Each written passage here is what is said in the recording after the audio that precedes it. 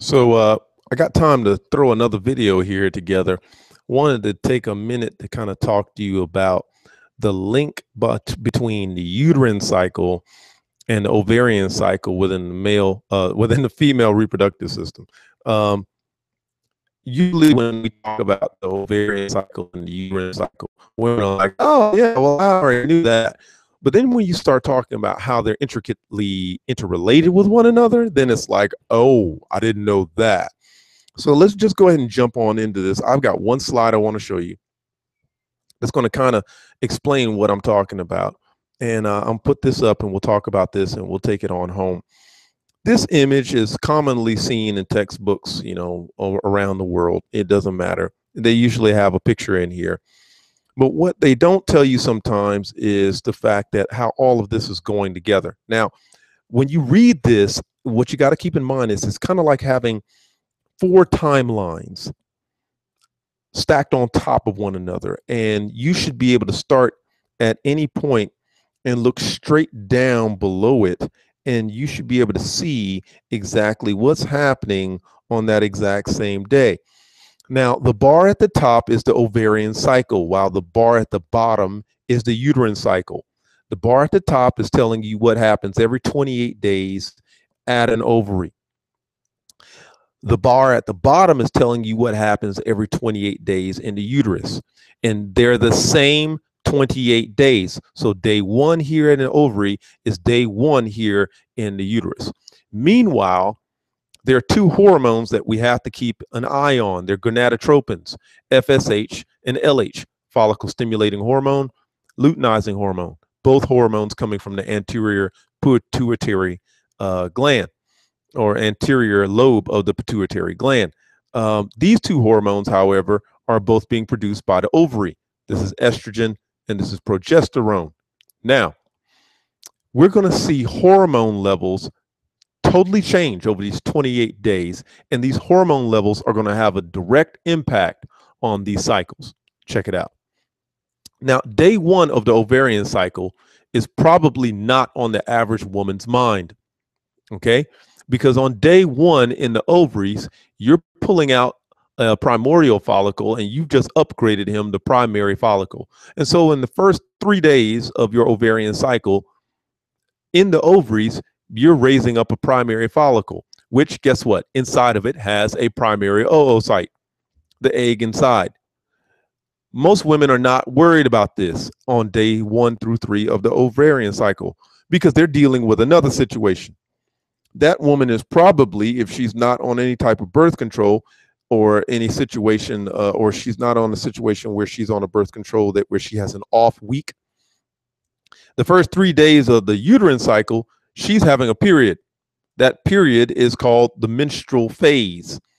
So the uterus is undergoing 3 different phases at this time.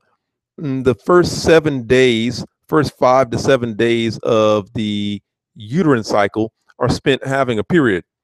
This is the time where we remove the functional layer off the endometrium to prepare to build a brand new functional layer so that when an egg cell has actually been fertilized by a sperm cell, the zygote, the result of that union ultimately makes its way down here to the uterus and implants itself on the uterine wall. Meanwhile, back up here in the ovaries, we can see that this follicle is growing and the cell inside of it is growing as well.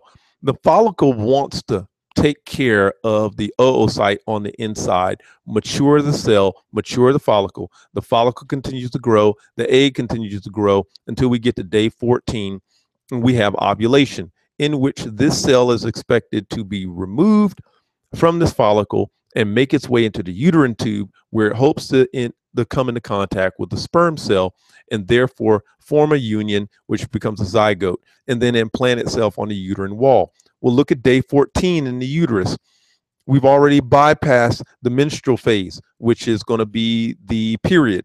But now we're in the proliferative phase, which is when we've been regrowing this wall, making it and prepping it and planning it out so that it'll be at its optimal growth for that arriving zygote. So that cell that's now rapidly turning into a multicellular organism is now coming in and implanting itself on this newly freshly created wall. If the person is actually pregnant, then this multicellular organism that's ultimately going to become a fetus, uh, it stays here, and this sends and what happens is, if this multicellular organism, which is going to become a fetus soon, is here and it implants itself on the uterine wall, then the corpus luteum, once it forms on the ovary, will stay. It'll stay right here, stuck on day 21. It won't go anywhere, and it will produce a hormone called progesterone, which you can see in this purple line. Notice that progesterone levels drastically increase as the corpus luteum forms, because the corpus luteum is the only follicle that is really producing the progesterone. The progesterone levels are non-existent all of these other days. But once ovulation takes place, that vesicular follicle is no more, and that vesicular follicle heals up. It expels all of its fluids. It heals up, and then it becomes a corpus luteum. The more the corpus luteum grows, the more progesterone it produces, and that progesterone is the pregnancy hormone. It keeps the body in pregnancy mode.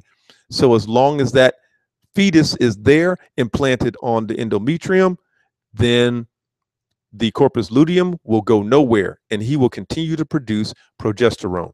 However, if that person is not pregnant, then the corpus luteum will stick around just in case. And then once the body realizes that this person is not pregnant, the corpus luteum will die. It undergoes regression, and it becomes the corpus albicans, which, when it becomes the corpus albicans, that is a dead follicle. So now it's time to get the new primary follicle ready for the next 28 days. Well, at that point, this regressed and it died. There's no more corpus luteum, as you can see here when you follow the purple line. And so because there's no more corpus luteum, guess what? There's no more progesterone. When that progesterone level drops below the estrogen levels in the female body, it automatically triggers the uterus to now undergo reset.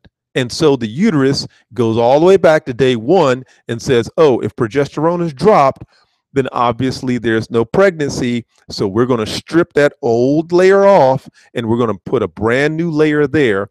And because this old layer, with the reduction of progesterone, the old layer, what it does is the blood vessels actually are constricted, and they break apart, they break off, and that old layer is sloughed off. The old layer is actually killed. The blood flow to that old layer is constricted. The old layer dies because of a lack of blood flow. It tears away. And because it tears away, those small capillaries underneath are broken, and they're torn open as well. And so that's what brings forth the bleeding that's associated with menses, or the menstrual phase. And we call it a menstrual flow, where the blood and the dead layer is removed from the inside. Meanwhile, there's no corpus luteum, so there's no progesterone level, but the corpus albicans has died, and now we have a brand new primary follicle. And as the follicle grows, the cells inside of it grow, and the cells inside of the follicle are responsible for producing estrogen. And so as this follicle gets bigger and bigger and bigger, we see the amount of estrogen grow drastically following the growth of the follicle. Now, what caused the follicle to actually grow exponentially like this? Well, that's because of FSH. The FSH that was released from the pituitary gland, follicle stimulating hormone, stimulates the follicle to increase in follicular growth. So we see FSH being released, follicle keeps getting bigger and bigger until finally we've gotten our job done. There's no need for it to become any larger. Now, FSH tapers off because there's no need for the follicle to grow. We got what we wanted. Meanwhile, a side effect has been LH.